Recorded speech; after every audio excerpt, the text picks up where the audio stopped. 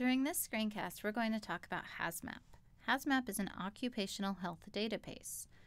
You can access HazMap by going to the ToxNet homepage and clicking on the HazMap link. You can use HazMap to find evidence-based information about the adverse effects of workplace exposures to chemical and biological agents. We looked at different ways of accessing information in HazMap in the perchlorethylene and fracking modules. In this module, we'll find information about occupational asthma using the Occupational Diseases option. Once you click on the Occupational Diseases, you're presented with three options. You can browse by type of disease, by jobs and symptoms, or alphabetically. Let's start with by types of diseases. This page presents you with a number of types of diseases. We'll go ahead and select airway diseases and then asthma, occupational. This brought us to the disease entry page we saw in both the perchlorethylene and fracking modules.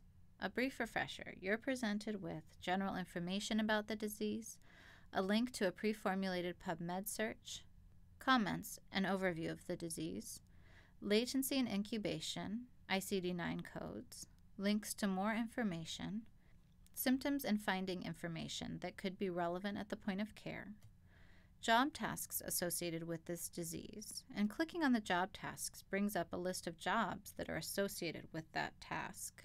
But another option for finding information about occupational diseases is to go back to the HazMap homepage. Click on Occupational Diseases. And this time, click on Jobs and Symptoms and use the Jobs and Symptoms wizard to match symptoms with job type.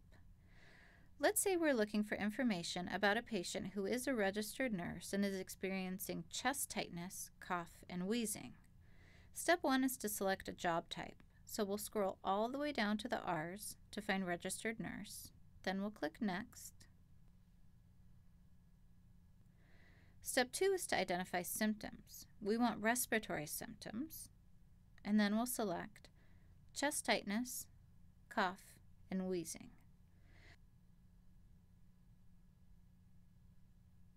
HazMap then provides a list of diseases that, according to scientific evidence, are a match between job type, potential disease-causing exposures in that job, and the patient's symptoms.